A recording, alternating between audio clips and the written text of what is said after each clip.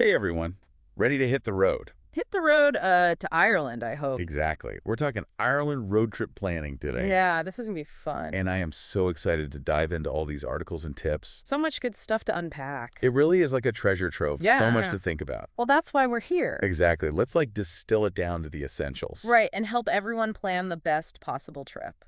It can be overwhelming So overwhelming. when you first start thinking about it. Absolutely, especially with a place like Ireland.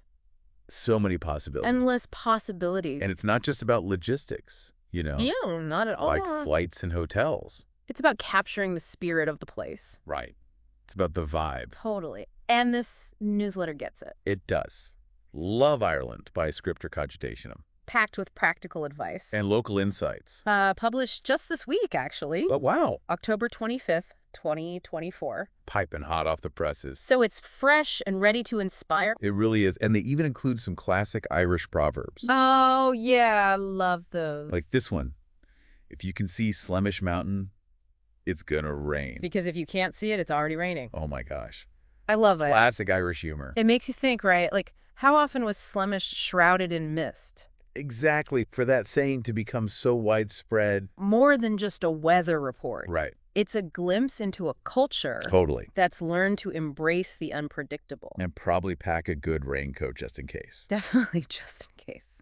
Speaking of cultural insights, Mm-hmm. the newsletter also mentioned a visitor's guide to Sligo, Ireland. Oh, yes. I know we're focused on the road trip today, Yeah, but Sligo deserves its own deep dive sometime. it totally does. The land around Sligo was such a muse for W.B. Yeats. Oh, yeah. His poetry is practically woven into the landscape. There are all these spots you can visit I know. that are straight out of his tomes. Like Ben Bulbin, this Yeah. dramatic flat-top mountain. Or the Isle of Innisfree, which he made famous. Famous in his poem. The Lake Isle of Innisfree. It's just perfect example of how landscape and literature intertwine in Ireland. It's not just seeing pretty views. No, It's feeling the layers of history and stories beneath your feet. I love that. And speaking of stories, Yeah, nothing sets the mood for a road trip like good music. totally agree. Shannon and Steve Earle just did a live performance of Galway Girl. Wow, talk about a soundtrack for our adventure. Perfect road trip music. And it reminds us there's an entire world of Irish music waiting to be discovered. Oh, for sure. The newsletter even mentions an article about winter music in Ireland, Ooh, interesting. featuring everyone from folk legends to contemporary artists. Oh, wow. So you could plan your trip around a music festival. Yeah, you could. Okay, so we got music. We've got literary landscapes. We've got proverbs. Proverbs packed with wisdom. But maybe before we get too carried away, Yeah, should we check the weather report? probably a good idea. Wouldn't want to get caught in a sudden downpour. No.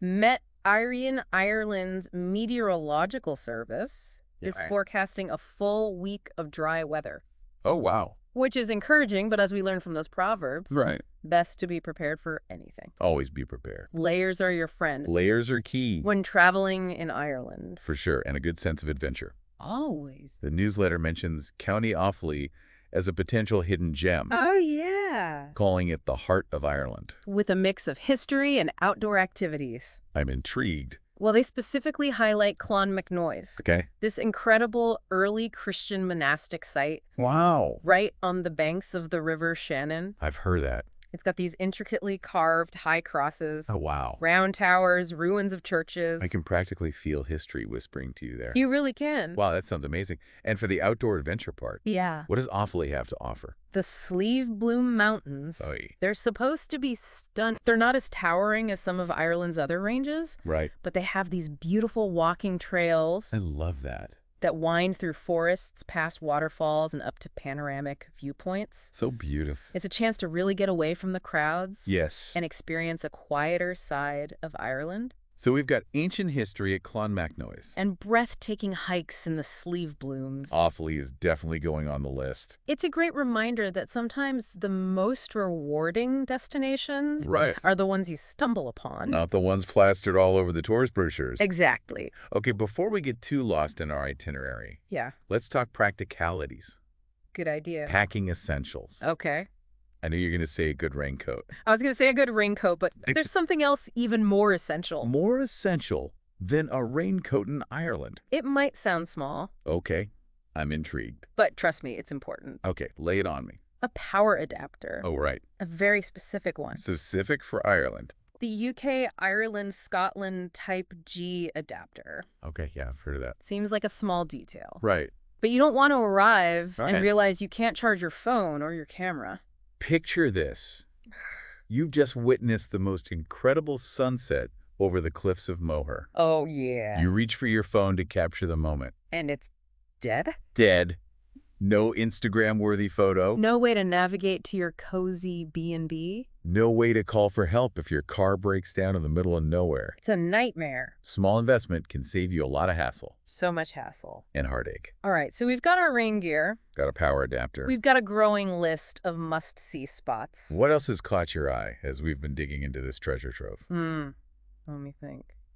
You know, it's amazing how a few well-chosen details can set the tone for a trip. Oh, yeah. Like that proverb about Slemish Mountain Right. and the rain. It's not just about the weather. I know it's about that wry Irish humor Exactly. and the connection to the land. It really paints a picture. It does. And I love how we're weaving together these different elements. The proverbs, the landscapes, the It's music like building a tapestry. of the Irish experience. Exactly. And speaking of experiences, Yeah. I noticed something in the newsletter we haven't touched on yet. What's that? A section called Experiences Likely to Sell Out in 2024.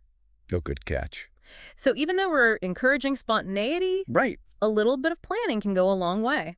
Especially if there are specific things you have your heart set on. Right. It looks like guided tours of historical sites. Okay. Like Newgrange and the Rock of Cashel are booking up quickly. Makes sense. Those are bucket list items for a lot of people. Yeah. And also some of the more popular driving routes. Oh, like the Wild Atlantic Way. The Wild Atlantic Way, exactly. So maybe a little pre-booking wouldn't hurt. Just to guarantee those once-in-a-lifetime experiences. Right. It's all about finding that balance. That balance between planning and serendipity. Absolutely.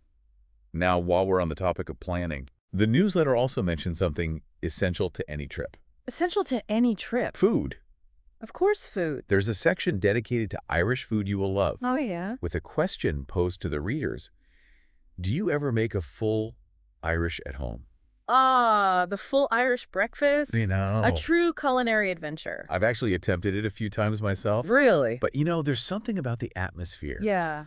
of a cozy Irish pub Or a guest house. that just elevates the experience. I completely agree. It's like the difference between reading a cookbook And savoring a meal. crafted with local ingredients. And generations of culinary tradition. Exactly, and that's what makes traveling so special, isn't it? It really is. It's not just about seeing new places It's about immersing yourself in the culture. through all your senses, The sights, the sounds, the smells. and of course the tastes. Speaking of immersing ourselves, Yes, this deep dive is really helping us do just that. it is from those insightful proverbs To the musical landscape. and the delicious food.